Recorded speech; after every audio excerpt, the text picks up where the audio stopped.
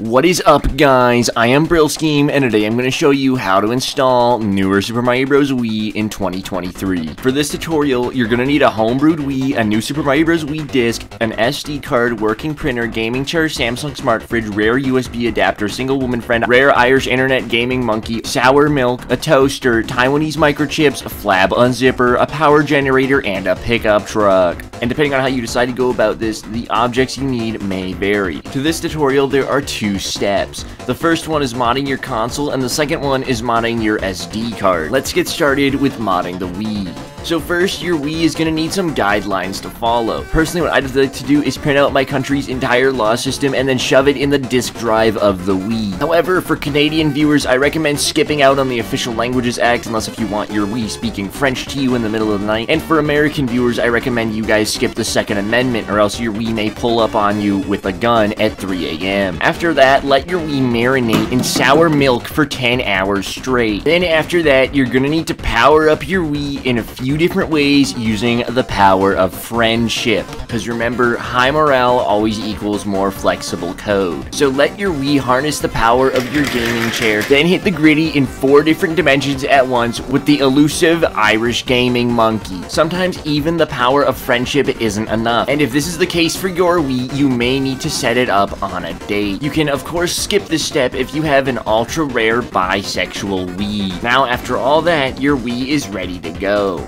Now the next step is acquiring the newer Super Brother Wii Mario Luigi Blue Toad Yellow Toad Wii Extravaganza files from the internet. First off, you're gonna need to go to the newer Wii website and download the files from your Samsung smart fridge. From there, you need to pay $199.99 at 150% price plus inflation for the Apple one-time Samsung fridge to Razer gaming toaster USB tri-unidapter. Now that you've ported the files onto your Razer gaming toaster, by the way, this is my Razer gaming toaster sporting 4 slots, 8 buttons, the French language, and a variety of settings. My Razer gaming toaster patched my newer Super Wii files, and now I can put them on my SD card. The files should be in a zip type folder called .yafl. This stands for You're a Fat Loser, and we have to convert that to .yafw, or You're a Fat Winner. In order to do that, we're gonna need to make a few physical modifications to the SD card itself while the files are on it, and just to check that we've done everything right, it is recommended that you download Flab Unzipper, starting with the physical modifications for the SD card.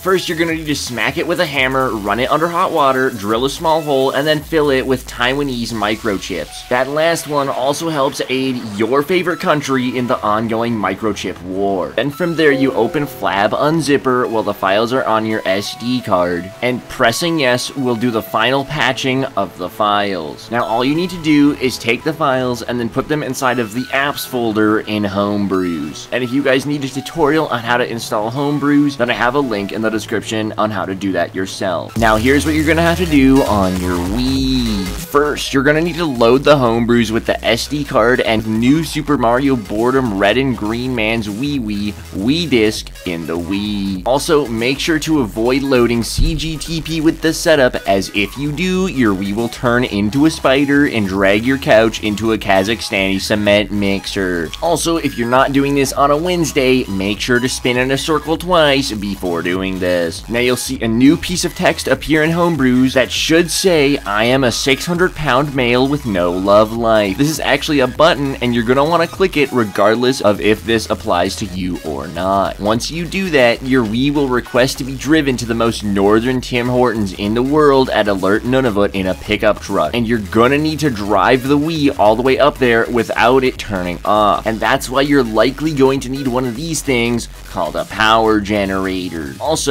be wary, as Alert Canada is a military base. Now that you've fed your Wii some juicy Timbits, you can come back home and go to the next menu. From there, you can download Rye Bread Volution, which is the Wii's main game patch loader. After that, you're gonna need to take the files out of apps on your SD card and then move them to the Rye Bread folder on the SD card. If you don't put the newer Super Brother Mushroom Buckenberry Wii files in the apps folder of the Homebrew brews, your SD card will corrupt and turn your house into a 4th of July celebration for your neighbors and a game of Russian roulette for you and your family. After that, all you need to do is load up Rye Bread Volution, and if you see Newer Super Wii Brother Wii Turd Double Cheeseburger Bros Wee, then you've done everything correctly. Hopefully this tutorial helped, and as always, make sure you check the upload dates before you watch YouTube videos. And feel free to send this to a friend who does not know how to get Newer Super Mario Bros. Wii, as that is kind of the purpose behind these videos. Thanks to my friend Char from Terrible Game Check for making Rye Bread Volution and Flab Unzipper, and my friend Sage for helping film the in real life parts of the video. Also, if you've been invested in the fake Wii modding timeline, then I'm sure you'll be hyped to hear that I'm releasing a custom CGTP menu skin that goes over CGGP. It was a project I took on quite a while ago now, and I never ended up finishing it, but a lot of people who see it seem to be impressed by it, so I thought I would release it with this video. If you're looking for actual tutorials, they'll be in the description, and have a great April Fools.